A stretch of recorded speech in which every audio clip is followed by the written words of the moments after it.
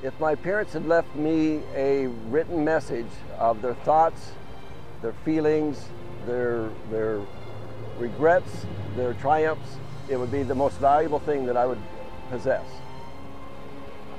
As it turned out, they only left me just a few physical things, which is very special.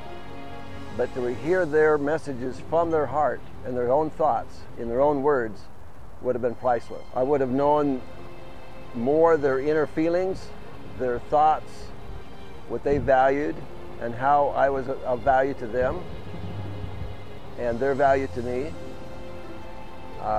It would have been invaluable. It would have been just wonderful to hear their thoughts in an orderly fashion that's presented through the My Message Book format. My Message Book encourages me to write all the thoughts that I would not have normally thought of if I'm just writing a letter to them. So My Message Book prompts me in many different ways of answering different questions in different ways that I would not think of without that assistance.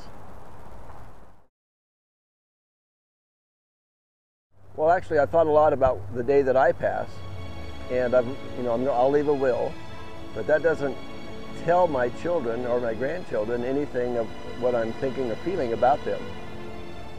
So what I really value about My Message Book is that the way it's formatted, it encourages me to write down the many thoughts that I have inside me that I wouldn't think of to present to my children.